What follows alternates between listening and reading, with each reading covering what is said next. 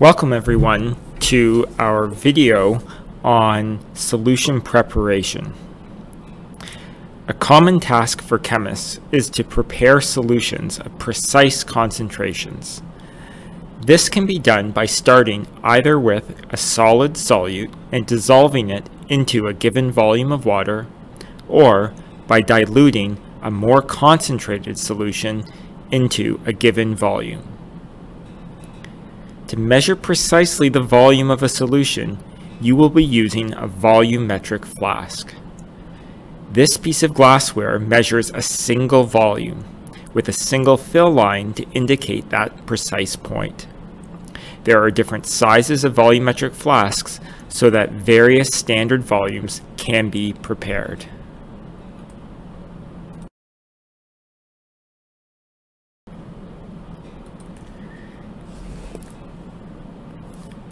First, we are going to look at how to prepare a solution from a solid solute.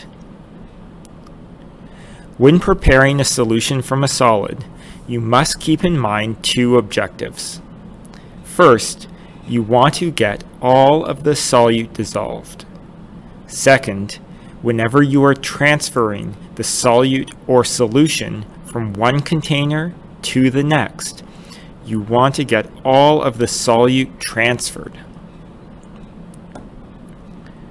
The first step in all solution preparation is to clean the glassware properly. To make a solution for quantitative use, we must ensure that all chemicals and soap are rinsed away properly. First, wash your glassware with soap and water. Next, rinse with tap water. Finally, rinse 3 times with deionized water. Be sure to turn the glassware as you rinse so that all sides of the glassware are rinsed well.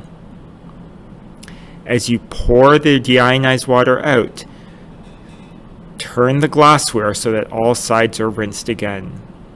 These rinses ensure that all ions that were present in tap water are rinsed away.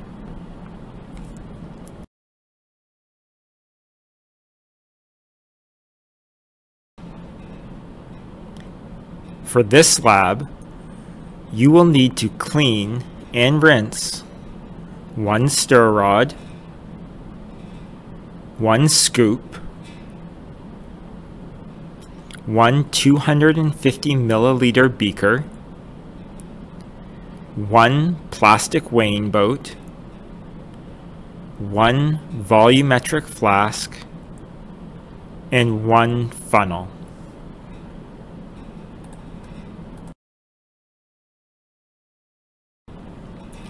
After all of your equipment is clean, your next step is to weigh the solute. Use the plastic weighing boat and record precisely the mass from the electronic balance. Next step is to dissolve the solute. Put a small amount of deionized water into your 250 milliliter beaker. Do not put in too much, as you want to use the minimum amount of water needed to get the solute dissolved. Carefully pour the solute into the beaker. Rinse the weighing boat 3 times. Stir the solution to dissolve the solute. Once you have dissolved the maximum amount of solute in that volume of water, you are going to decant the solution into the volumetric flask. When decanting, we want to transfer this dissolved solute in solution, but leave any undissolved solute in the beaker.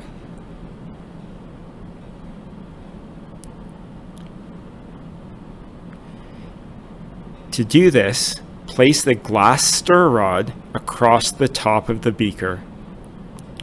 Hook 2 fingers on top of the stir rod to hold it in place. With your other hand, lift the funnel slightly so a seal does not form. This prevents the solution from building up in the funnel. Decant the solution into the volumetric flask by pouring slowly. The glass stir rod will allow a stream to form and prevent splashing. Be careful not to allow any undissolved solute into the volumetric flask.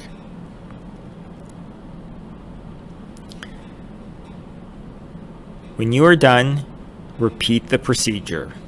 Add more deionized water, stir to dissolve, and then decant. As you repeat this process, you must be careful not to add too much water for the dissolving process, as you might go over the fill line in your volumetric flask.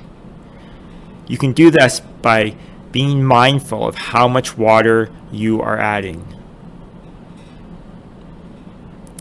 After all of the visible solute has been dissolved and transferred into your volumetric flask, rinse the beaker 3 times with deionized water and pour that rinse into the volumetric flask. Next, you are going to fill the volumetric flask with deionized water.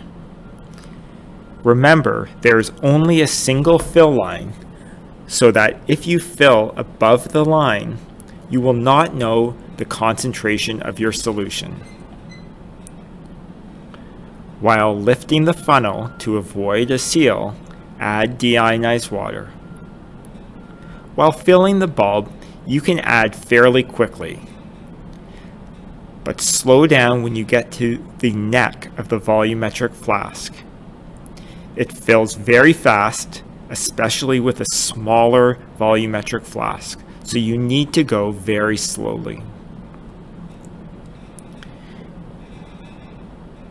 Using the deionized water squirt bottles, fill the neck slowly.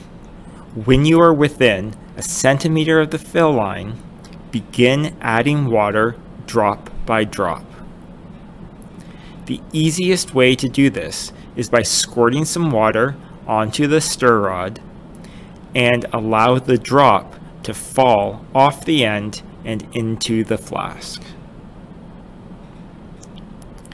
As you approach the fill line, position yourself so that the fill line is directly at your eye level. You will know that you have reached this point when the fill line on the opposite side of the neck disappears and you only see a single line straight across.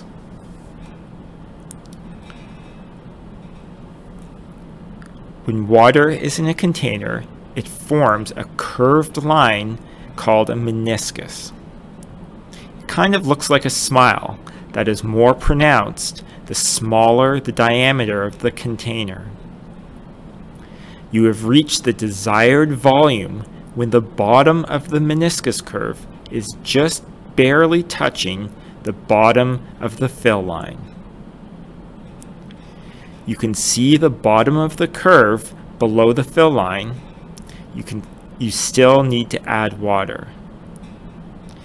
If you can see a space between the fill line and the curve, you have overfilled the volumetric flask.